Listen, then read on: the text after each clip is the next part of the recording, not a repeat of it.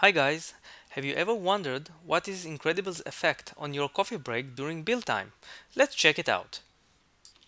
Let's see how long it takes to build the Kodi project from the open source XBMC solution using Visual Studio and then using IncrediBuild. I will build a Kodi project using Visual Studio on my 4-core machine without using IncrediBuild.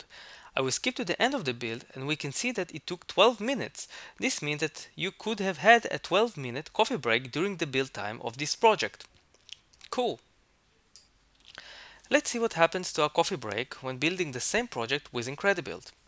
After starting the build, I will just skip to the end of it so you will be able to see that I'm using 4 agents and a total of 20 cores. Have a look now how long it took to build the same project under those conditions. Less than 2 minutes. Now, although your coffee break was dramatically reduced, so was your build time. Therefore, the conclusion is simple. Less coffee, more IncrediBuild. Download it today.